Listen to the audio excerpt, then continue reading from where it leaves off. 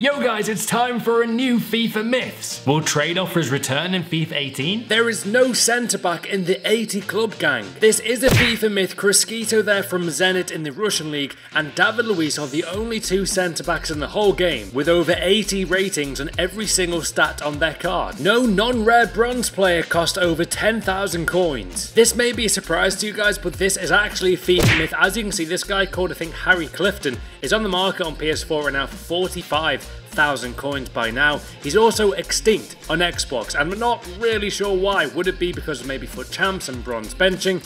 Not too sure, but there are, weirdly, a lot of non-rare players who are over 10,000 coins. I've literally got no idea as to why this is. However, usually when you search for over 10,000 coins as the minimum by now on either console, as you can see, special bronze cards only come up. However, there are some exceptions. For example, Emre Moore is a very rare card in the game and he's got a very pricey bronze card for that rating. Also, there were some more non-rare players, as you can see in the next page. There are more. I don't really get it. Do you guys understand why there are more though? As you can see from the next page there, that French guy and also that English guy called Atkinson, both very low rated. Trade offers are returning. There is a trade offer file in FIFA 17. This is from the web app file itself. This is from FIFA renders as well. This resurfaced this week and this is actually in the game. It's somewhere beneath the surface. So trade offers are actually in FIFA 17, just not like showing. And this is gonna be thinking, why would they have it in there for no reason? I've said it so much, guys.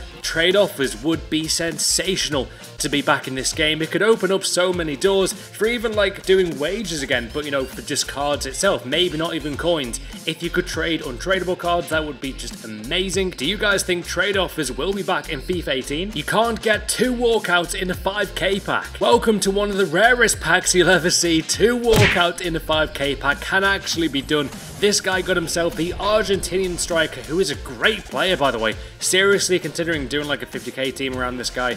And yeah, just incredible card in the game. And he also got Sergio Busquets as well in the very same pack. £1 billion can be spent on deadline day. This is surprisingly true. £1 billion can be spent on deadline day in career mode. FIFA and PES can have the same legends at once. I think we all at one time thought PES and FIFA could not have the exact same legends in the same year where their games are out. However, obviously, Robbie Fowler is a legend on both games right now. Michael Owen from Liverpool is a legend on both PES and FIFA, and it can be done. Also, the likes of Diego Maradona, who apparently was trying to sue PES not even too long ago, is on PES 18 and in FIFA 18. Not quite sure how the deal works, but it's still quite interesting to know that legends or icons could be on both games. I hope you guys loved today's new FIFA Myths. Comment below with what you think is a myth in FIFA and how do you think trade offers could work in FIFA 18.